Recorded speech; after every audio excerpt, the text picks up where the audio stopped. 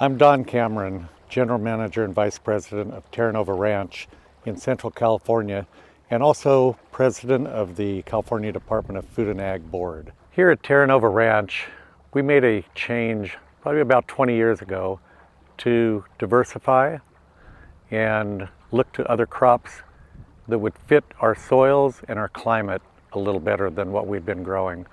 We had been growing a lot of commodity crops over the years, and we felt that our climate and our location and the way we farm would be better adapted if we did change to more diverse crops, more specialty crops, more high value crops, because farming in California is not inexpensive.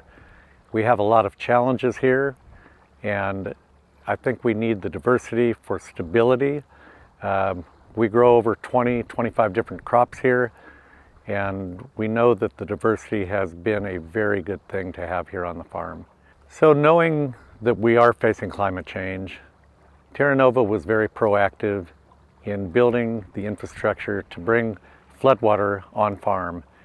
And the main reason we did that is because we know that our climate is going to be more variable in the future.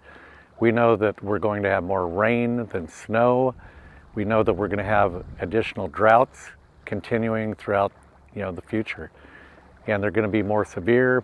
The flooding will probably be more severe, and so we took that opportunity to put the infrastructure in place to bring floodwater on farm, store water under our feet, because it's extremely difficult to build above ground storage here in California now. Many of the rivers, almost all the rivers, have already been dammed, and we know that we have a huge capacity to store water under our feet and to make the state more resilient in the future, and to make California agriculture more resilient in the future. This is one of the many ways that we're looking at to face climate change and to be able to continue to farm within the borders of California.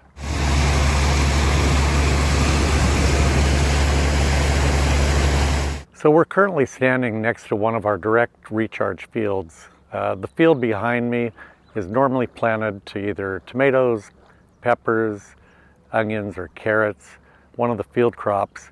But what we did this year is, through our infrastructure that we developed over the last 10 years, a system of canals and lift pumps, we're capturing floodwater that would normally be causing problems downstream with some of the rural communities with flooding, and we're diverting it onto the farm through the canals and lifting it onto the fields like the one behind me. And by doing that, we're allowing the floodwater to percolate down to the aquifer. Our aquifer is currently around 240 feet deep in this region, and our hope is that we will add to the groundwater, bring the water level up considerably during this period so that we have more resilience in our water supply long term. This is the first year that we've actually operated the groundwater recharge, the taking of the floodwater.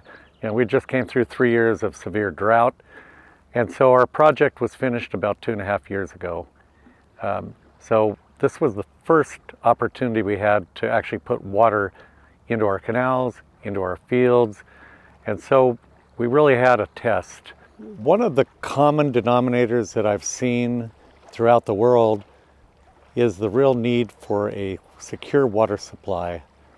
It doesn't matter where you are, farmers pretty much have the same concerns.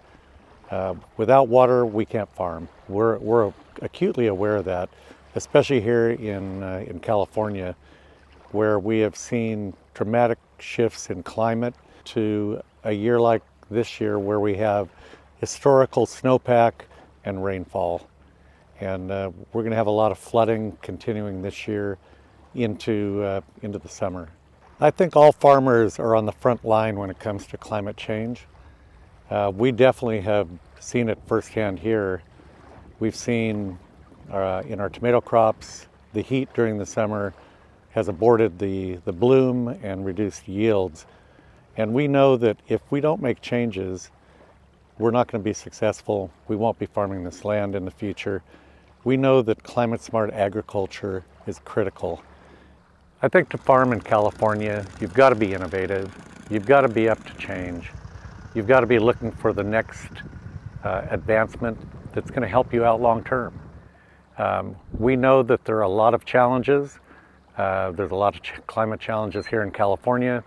We've been whipsawed back and forth from drought to flooding to drought again, and we know that's our new norm.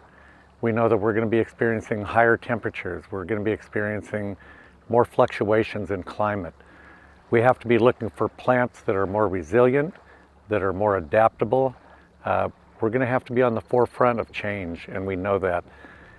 And as long as we do that, I feel we will be successful. We'll continue to be able to produce food for the rest of the country and for the world in the area where we grow here. If we don't, we're doomed to failure, no question. We've got to be creative. We have to be looking for solutions that will advance the long-term sustainability of agriculture in California and throughout the world.